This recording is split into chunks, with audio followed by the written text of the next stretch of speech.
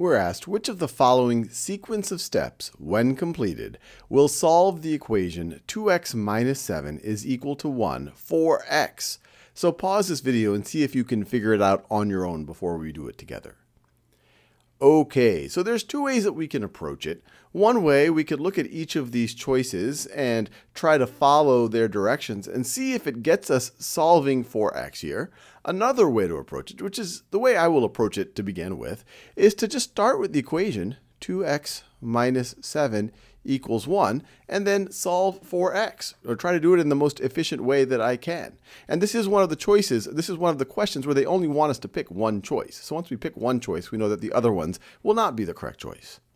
So if I'm trying to solve an algebraic equation like this, the first thing I try to do is isolate the terms that deal with an x on one side. So to do that, I'd want to get rid of this negative 7.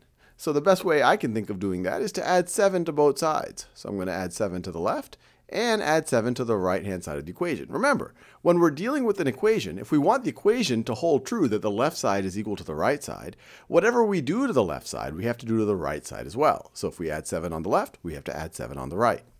Well, when we do that, our left side is left with just the 2x, because you have negative 7 plus 7, is equal to, the right side is 1 plus 7, is equal to 8. Now how do we solve for x here? Well, we can divide both sides by 2, and that will just leave an x on the left-hand side. So when we divide both sides by 2, we are left with x is equal to 8 divided by 2 is 4.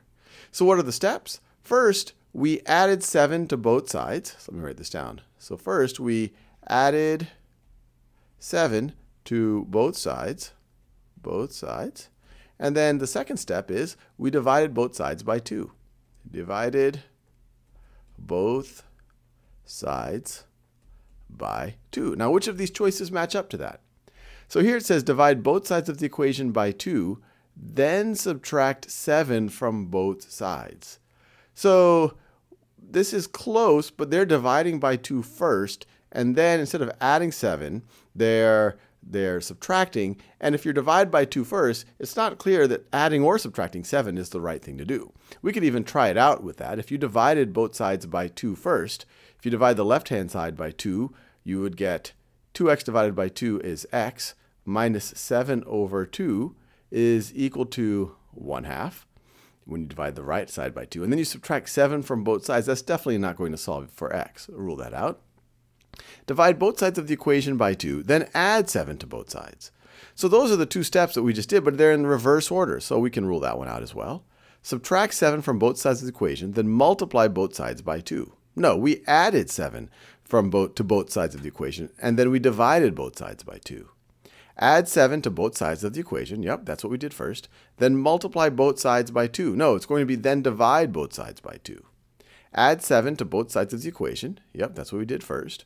Then divide both sides by 2. That's exactly what we did, and that will get you solving for x. And they were a little bit tricky here because they put the last choice here, so we had to work through all of them to find the one that actually worked.